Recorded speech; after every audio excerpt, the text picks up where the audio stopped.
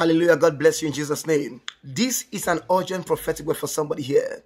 God says, this is what you have been missing. This is the only thing lacking in your efforts. This is the only thing. You say, man of God, I've been praying and fasting.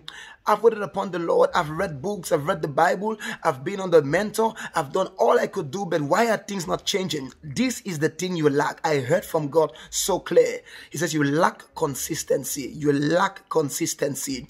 Every spiritual activity will only see productivity in the midst of consistency. Whatsoever you're not consistent in can never produce the best to you. Listen to me. In Joshua 1 verse 8, this book of the law should not depart from your mouth, but thou shalt meditate therein day and night, day and night. The problem is that you read today and don't read tomorrow. You read in the morning, don't read at night. If you are inconsistent, you will never see the good of God. Hallelujah. Luke 18 verse 1, men ought always to pray and not to faint. Bible says in the book of Luke, it says, and Jesus, Luke chapter 4, it says he went to read the books in the temple as his custom was.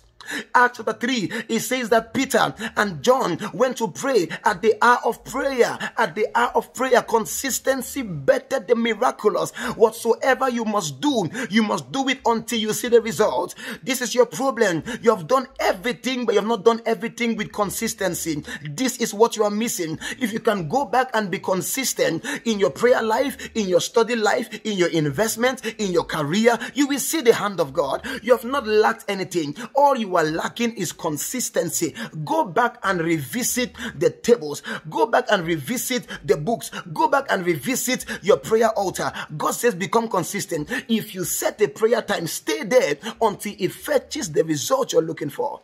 This is what you're lacking. You are lacking consistency, not activity. I pray for you in the name of Jesus that you become consistent in what God has called you to do, and you will see the result in the mighty name of Jesus Christ. God bless you, and I'm praying for you. I love you so much. Bye-bye.